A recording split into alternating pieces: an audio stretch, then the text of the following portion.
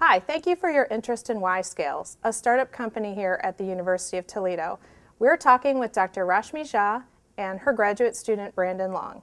Using our research, we have been able to solve some of the existing problems in the areas of resistive RAM. Like we can get forming-free operation, we can make these devices work at very low voltage, and the best thing is that it is completely compatible with the CMOS technology, and it can be very easily scaled to 12 inches wafers, which would make it very cost effective, and it can be directly integrated on chips for various applications. The research we are doing has potential to replace NAND flash, or it can be put into the computer architecture along with DRAM and NAND flash, and it can enable some of the very desired features like instant on capability or operation of these memories at low power, which will be very beneficial for the end users.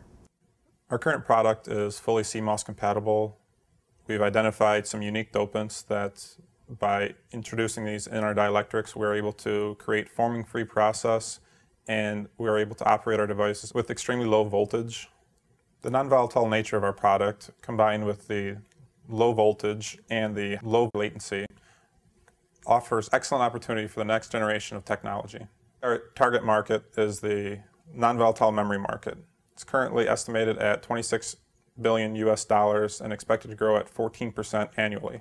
Our research team is currently looking for strategic partners that can use this novel memory devices and build memory architectures around it for application in the areas of ultra low power wireless sensors or implantable biomedical devices, which currently cannot use the currently available memory devices because of their limitations. My name is Rick Stansley, and I'm the chairman of the University of Toledo Innovation Enterprises.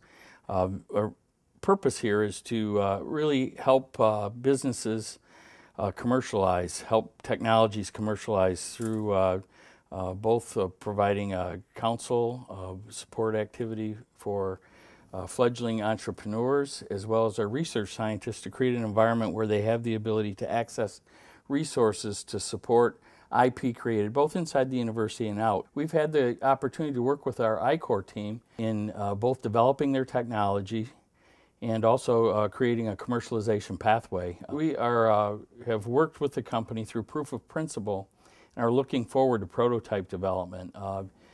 Once we've developed the prototype, helping them to develop the prototype, it's our goal to move through a process of commercialization, working with companies that recognize the benefit of the innovation that we have, and really working to provide a solution for a need that we have in the marketplace, primarily around the device memory.